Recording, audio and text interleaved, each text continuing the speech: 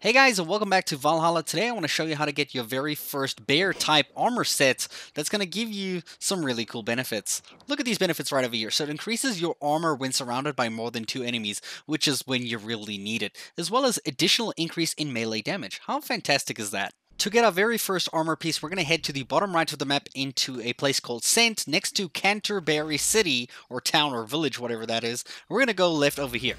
When you do get to this village, it's located at this big yellow marker. There's also 2 keys in the area to collect for extra loot. But that's not necessarily important because you can literally just go up to the building up here, climb up the side of it and get onto the roof, and then kind of just sneak into the kind of opening there that's right over there and climb into the building. All without a single person seeing you at all. It's actually quite easy to get this first piece.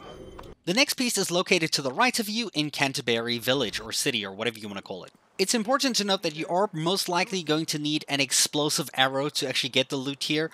It's on the top floor of this kind of church main building right in the center there. Obviously, you just look for the gear icon that will appear in yellow on your compass, and you should be good to go. So climb up onto the balcony, and you literally have to go for the opposite side first, like over here, which is the left side of the balcony, and then kind of just shoot the lock off of the door over there, because we do need to get through that side. And you can just run across this rope or this wire or whatever this thing is across here, open the door, and head into the kind of area where you'll be finding some rubble on the ground that you need to explode. Do make sure you actually have enough adrenaline, one of your slots filled up, so that you are able to use your explosive shot on the floor.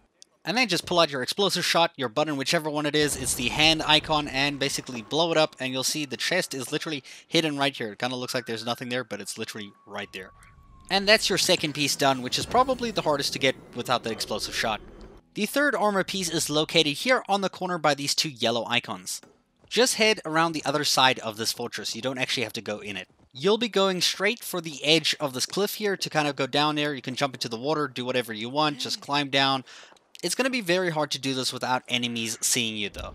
Although you are able to sneak to the actual zone where you need to be, it is difficult because you're going to have to cause some noise, and if you don't have the explosive arrow, there is a oil jar that you can collect at the bottom to throw on this section standing right over there. Unfortunately, I didn't have any adrenaline to use my explosive shot, so I decided I'm just going to have to kill some people. And since these enemies are way stronger than me, all I was basically doing is hitting them enough until I can get my adrenaline bar filled up so I can use an explosive shot without this guy killing me, and I'm just going to explode the ground over here behind him, and then I'm going to climb down. And then you can just make your way through this wooden little door thing and collect your third piece of armor, the trousers, which are actually more like boots, to be honest. Now the fourth piece is on the other side of the map, so looking at your settlement over here, we're going to be heading over to this giant lake up here, and the place that we're going to is right over there.